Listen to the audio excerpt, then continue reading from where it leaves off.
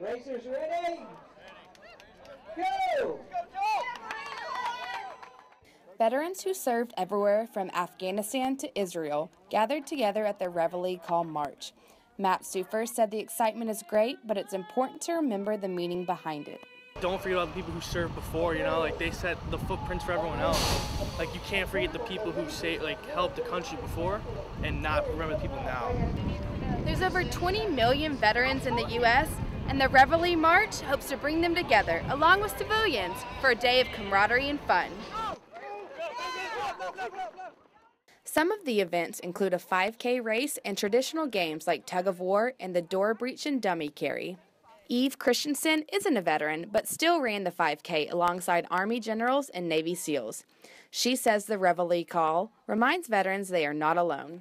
It just increases everybody's self-esteem, just knowing that, you know, hey, you've got a team of people behind you and we've all got your back. For those who put on the event, one of the best parts is getting to see how a day of outdoor activities can really help a veteran. So I've heard some pretty incredible stories from last year, but I know one in particular that it really touched his life and kind of turned around the dark path he was going down. Willett, Texas Newswatch.